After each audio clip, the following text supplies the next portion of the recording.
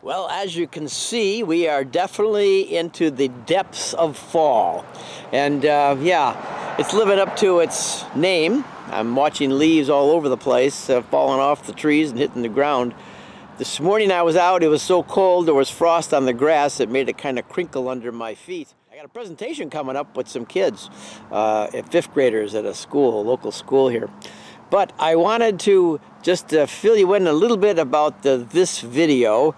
It has to do with this dark fishing spider that was living with me for about 3 years, so that was pretty cool.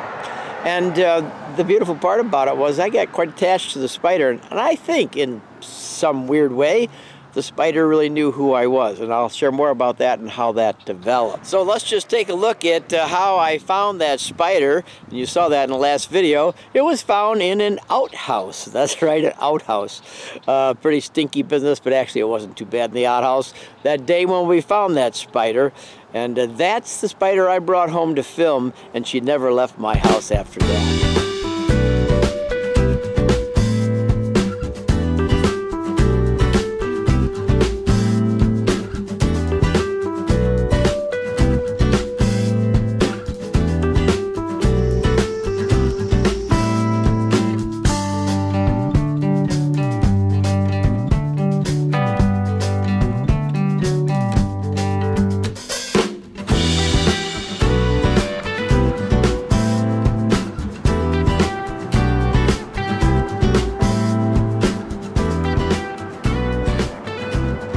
Whatever reasons, I can only guess. I don't think it's the air. It doesn't smell good in there, but I got a hunch the foul air draws flies, and flies are good eating for spiders. So let's go inside. I'll show you what we saw in here, and I'm gonna try to catch her, bring her home for some up close and personal filming. So let's go inside. We are in a outhouse. And this is what makes it an outhouse. Is what yeah, it's kind of stinky. But in the stinky outhouse, look at what we found up here on the wall on our hunt. This is a dark fishing spider. This is a good-sized spider. This is the first fishing spider I have seen all season. I was hoping to see one, and now finally I get to see one. Nice. It's pretty. Good-sized spider. Oh, look at that. Good girl. She's gonna end up on my hand in a second. She'll probably end up coming on my hand. And if she does that, she won't like the warmth of my hand. There we go. Got the girl in there.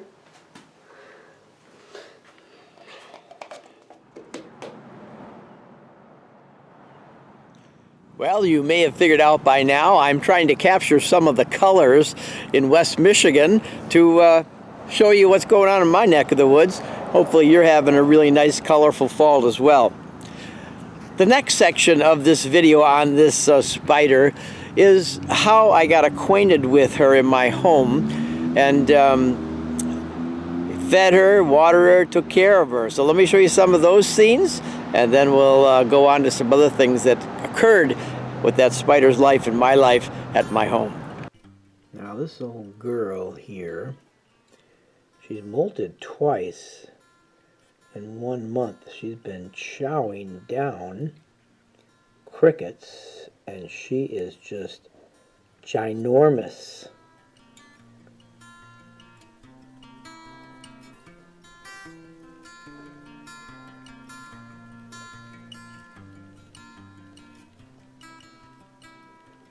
This is, again, Michigan's largest spider, and she has 3 1/4 inch leg spread from front leg to hind leg when they're spread out. So this is one big girl, and she just molded, so she's sporting her new colors and pattern. Looks pretty nice.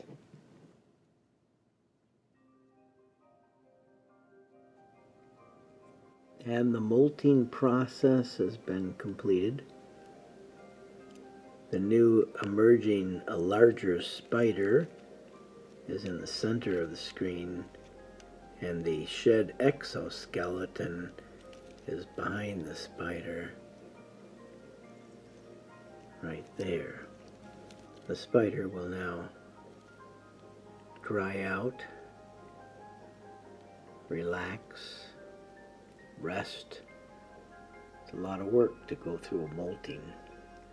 And this is the spider's most dangerous time. I removed the crickets that she had in the container here because they could kill the spider. No eating yet for a few days. Her fangs have to harden.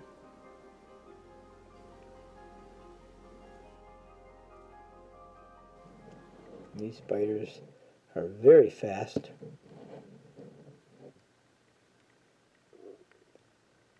And good eyesight. And I'm just excited to have this girl here winterizing with me, because I didn't see one of these spiders all summer. So I am very pleased to have this 8-legged creature winterizing with me in the house. However, she's going to eat me out of, well, she's going to keep me busy delivering crickets to her, let me put it that way. Which is fine. This black disc there that's in the corner of the habitat provides her with a little hiding space, because these particular spiders enjoy hiding in dark spots. So I want to give her a corner there, and there she is underneath there, enjoying the darkness of her habitat. And of course now I've opened it up to the light. Oh, and she's been eating quite well. She is a very good size spider. All right, let's see if we can put this down without her running off. I'm trying to find some place to hide. Well, I guess she's going to come right over and just visit me. Aha, she's touched the warm hand. She's trying to decide if she likes it.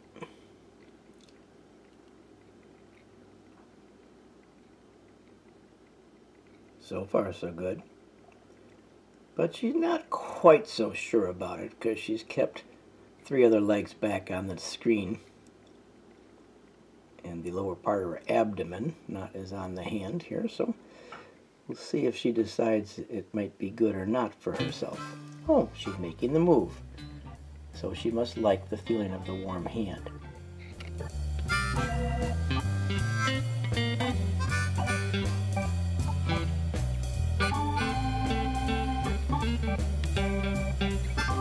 I would say this is the largest spider I've ever had in captivity.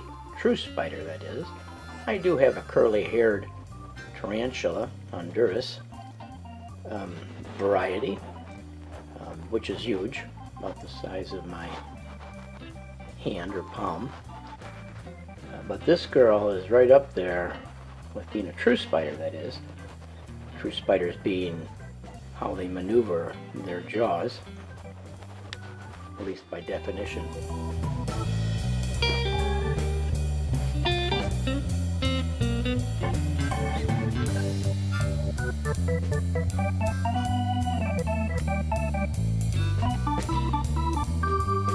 She seems content to be on my shirt anyway. There's a lot of good grabbing threads there with the little hook claws on the tips of her toes, on her feet. And it's not quite as warm as my direct skin contact. So she seems to be content to sit there for a little bit.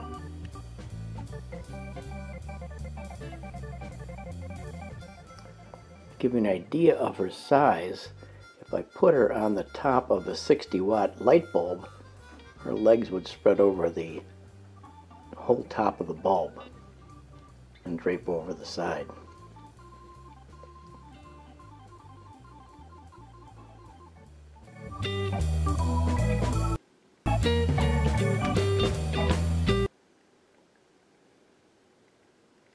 Well, she's made her way back to my warm hand, and she pauses, check out the temperature change, and decides it's okay to proceed. Oh, this is an amazing spider, at least for me, and wow, when a spider takes up the good size of your palm of your hand, that's a good size spider.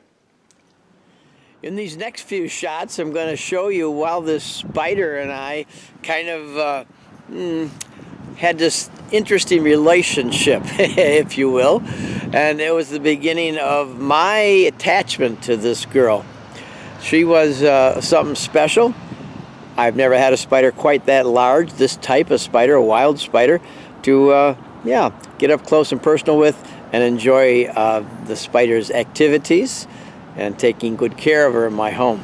So the next scenes you're going to see are the technique that I used to employ that let the spider know it was me approaching her.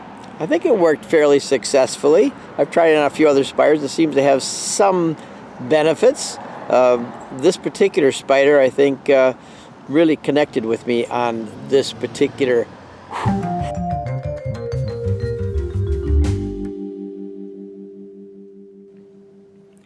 Just checking on the girl this morning, seeing how she's doing. She's doing quite well.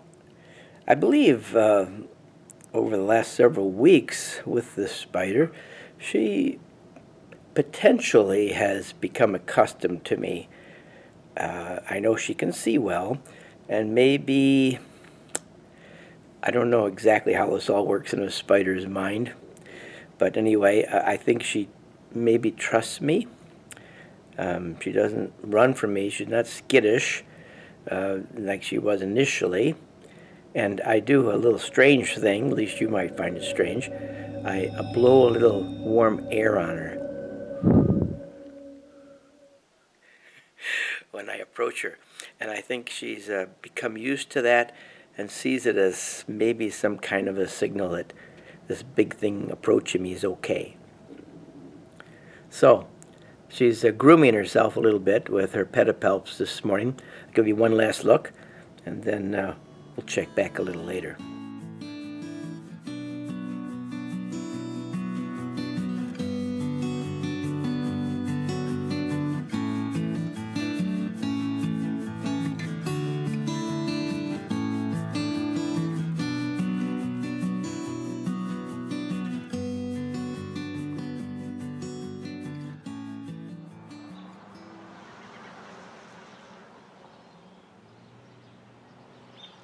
There was a time, you know, when I had this girl, I thought I lost her for good. She got out of her habitat, disappeared.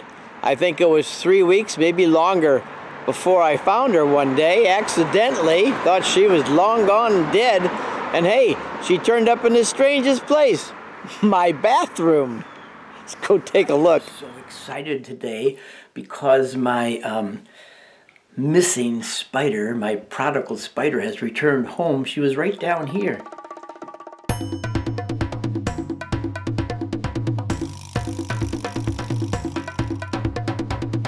And she was sitting there after 4 weeks of being missing in action. I was just so glad to see her sitting there looking, well, I don't know if she was looking at me, but I'll show you. I got her back in her container. Figured she was toast, you know, dead meat. But anyway, I'm so glad that that I saw her this morning. I just went out and got her some crickets to eat, and maybe we can, if she's really hungry, which I'm sure she probably is, see if we can catch her in action having some breakfast. I'm sure she enjoyed her freedom, but when you can't find something to drink or something to eat, I'm sure she found some things.